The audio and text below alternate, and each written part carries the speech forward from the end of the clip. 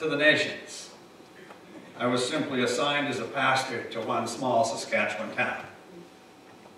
But I do dare to believe that the same God who put his hand on Jeremiah has put his hand on me and given me a message to share with you. God told me to preach in Delisle, and I'm going to keep on preaching in Delisle until he tells me to stop. I want to take you this morning to a good news story. It's found in Luke chapter 4, verses 31 to 44.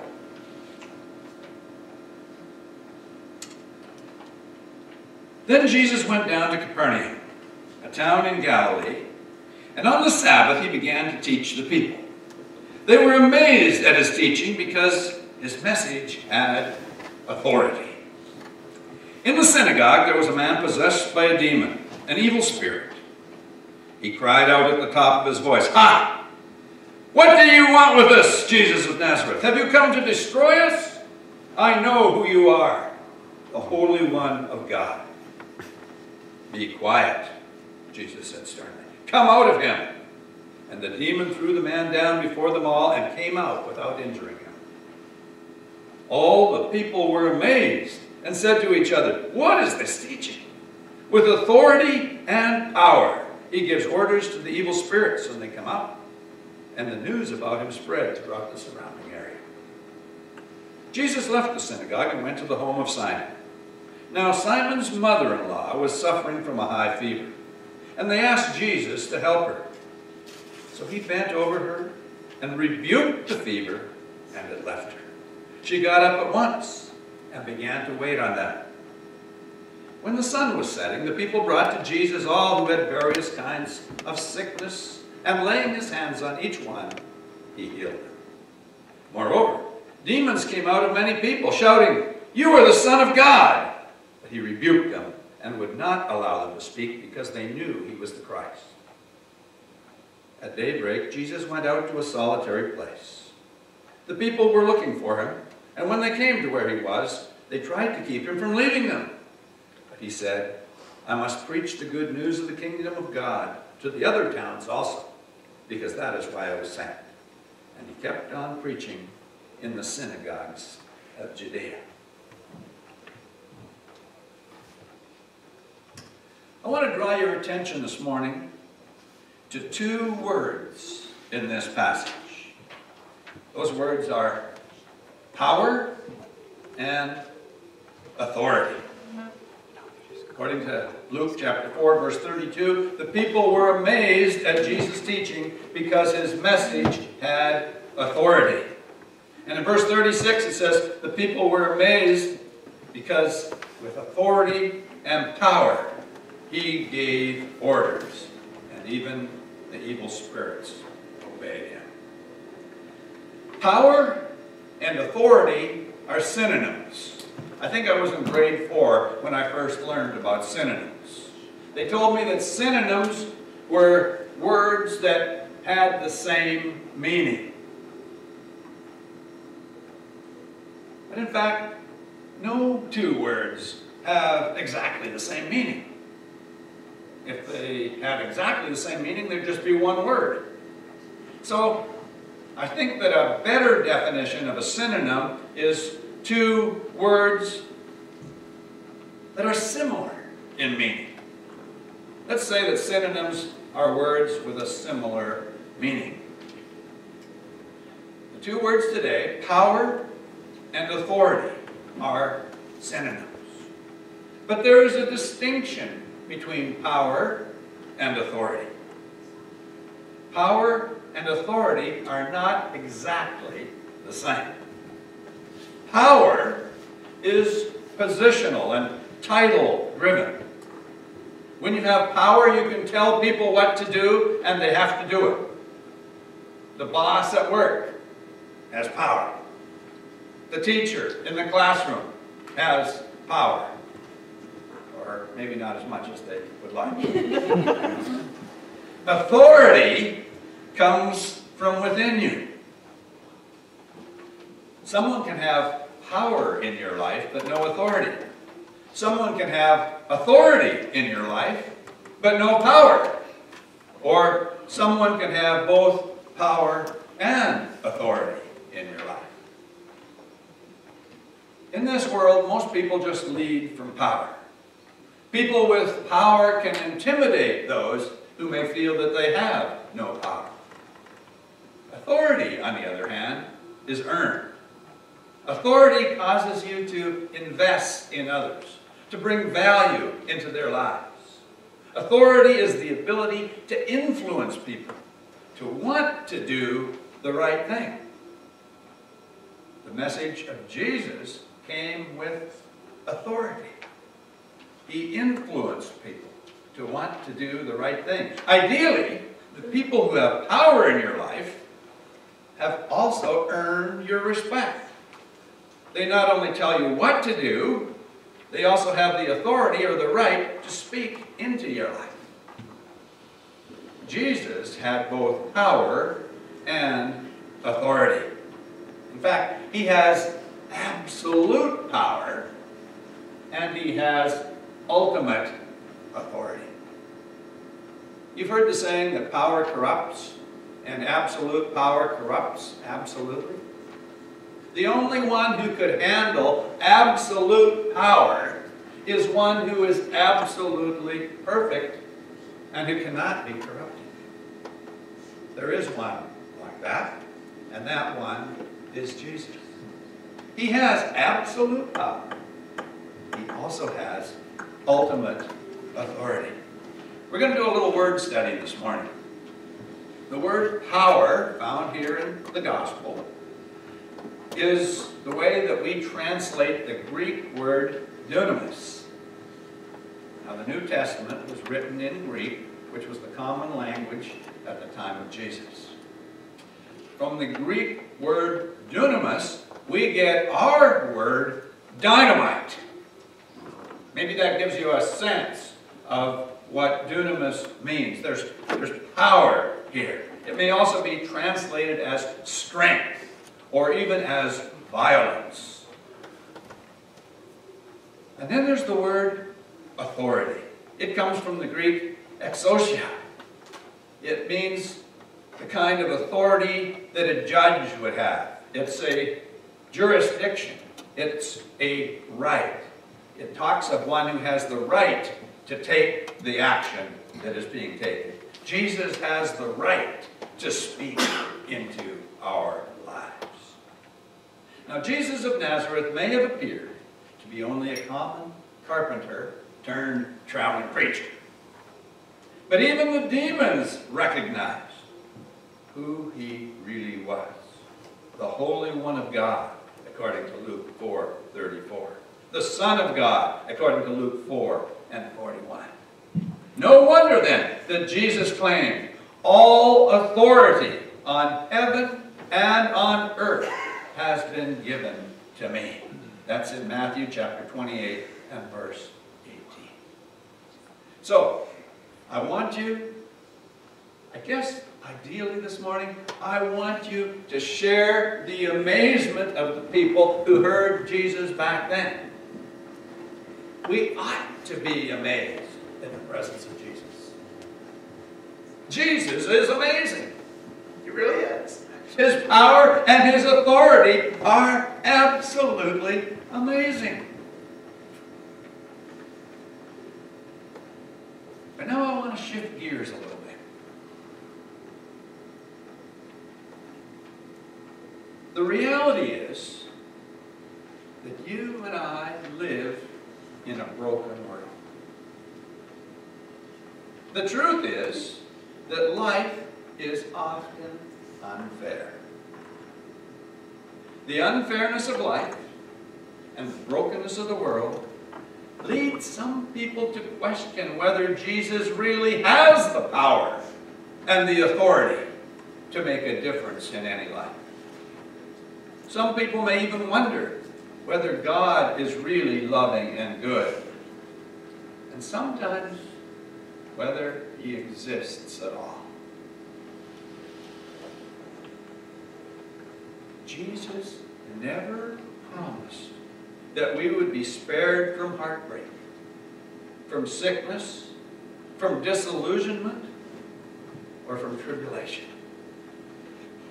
In fact, he warned us that we would face those kinds of things. The Apostle Paul, for example, experienced all of these, and yet he persevered. Some of you are familiar with the Old Testament story of a man named Job, who went through every kind of imaginable hardship. He lost all of his wealth. He lost all of his children in what appeared to be a natural disaster. He lost the confidence of his wife, who said, "You might as well curse God and die." He lost the encouragement of his friends. They showed up, but their message soon turned sour. He lost his health. Everything seemed to be against him. And he expressed maybe the ultimate trust when he said, "Even if God kills me, still I will trust him." God never promises that his followers will be blessed with health and wealth. People who believe that Christians will always be healthy and wealthy and successful in this world's terms are bound to be disappointed. In fact, Christians who adopt the prosperity gospel are often the most frustrated and unhappy people because their philosophy of life does not correspond with their reality. Sickness and sorrow in our world are the result of the fall. That is, the sinful condition into which every one of us is born. That does not mean that when individuals are sick, it's because they have sinned. It does mean that there will be sickness in this world as long as there is sin in this world. The evidence of Christ in your life is not an absence of suffering. The evidence of Christ in your life is the way in which you respond to that suffering when it comes. I'd like to read you from a letter that Peter wrote. 1 Peter chapter 2, and I'm going to pick it up in verse 20. "If you suffer for doing good, and you endure it, this is commendable before God. To this you were called, because Christ suffered for you, leaving you an example that you should follow in his steps. He committed no sin, and no deceit was found in his mouth. When they hurled their insults at him, he did not retaliate.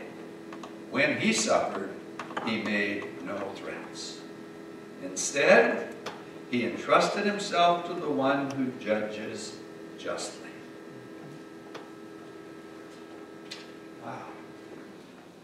We don't like to talk about that so much.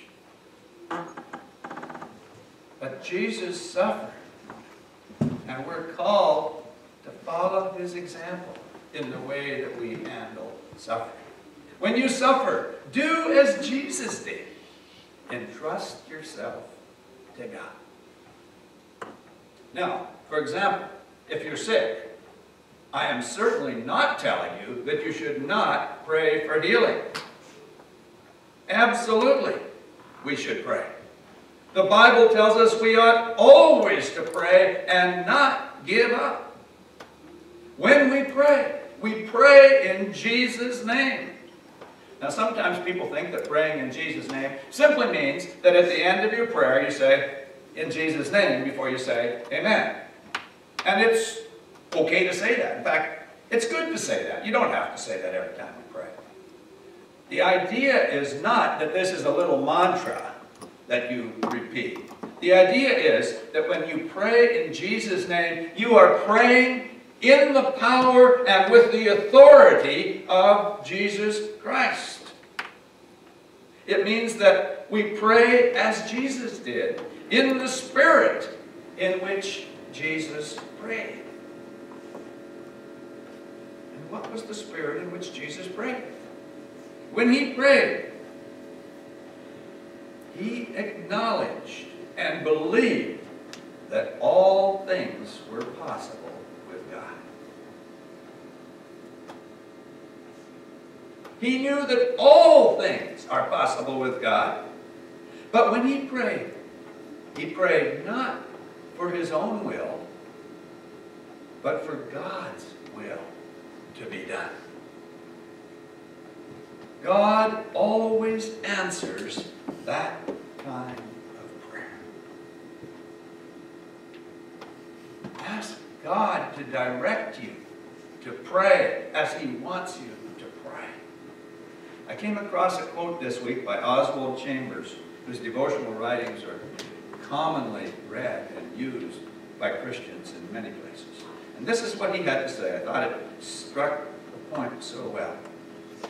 The circumstances of a saint's life are ordained by God. Now let me just stop there for a moment. Ordained means that he is the one who has arranged them and made them happen. Okay? The circumstances of a saint's life are ordained by God. You may be sitting there and saying, well, I'm no saint. You know, you may be a saint and don't know it. According to the Bible, a saint is anyone who's committed their life in faith to Jesus Christ. So we've got saints here this morning. Really, there are only two kinds of people, right? The saints and the ain'ts. The circumstances of a saint's life are ordained by God. In the life of a saint, there is no such thing as chance. God, by his providence, brings you into circumstances that you can't understand at all. But the Spirit of God understands. God brings you to places, among people, and into certain conditions to accomplish a definite purpose through the intercession of the Spirit in you. Jesus Christ has the power to answer prayer. And he has promised to answer all true prayer. But he reserves to himself the authority to decide how that prayer should be answered. Ultimately, he will answer that prayer not according to what I want or you want, but according to what our Father wants. You see, we don't know the big picture. We don't know the big picture. God is the one who decides. When someone is sick, for example, it is God who decides who is going to be healed miraculously and instantaneously. Who is going to be healed in a natural way or through medical means. Who is going to live and who is going to die. Remember, this world is not all there is. This is not all there is. Ultimately, there is a better world. There is a life beyond life for those who put their faith in God. And ultimately, everything will be made right. Jesus recognized that God always has the final word. God does not always answer prayer the way we want him to. But he always answers. God has an agenda that we know very little about. One of the most difficult questions to answer is the question, why? We don't always get an answer to why. Why did this happen to me? Why did that happen to the person I love? Why? We don't know God's agenda, but we know God's heart. God's heart is love. Always love. Eternal, limitless, perfect love.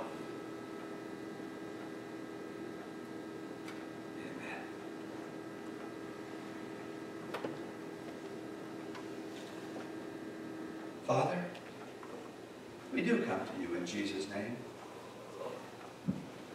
We do pray in the power and with the authority of Jesus Christ, who is our Lord. And we ask today that you would have your way in each of our lives. We don't know the end from the beginning. We don't know what is best. We don't know which way to go often. But you do. And you are working a divine plan. You have a plan for our individual lives. But in your plan, each of our lives is part of your great purpose in this work. Thank you. Thank you. That ultimately everything will be made right. And one day, every knee will bow and every tongue confess that Jesus Christ is Lord, to the glory of God the Father.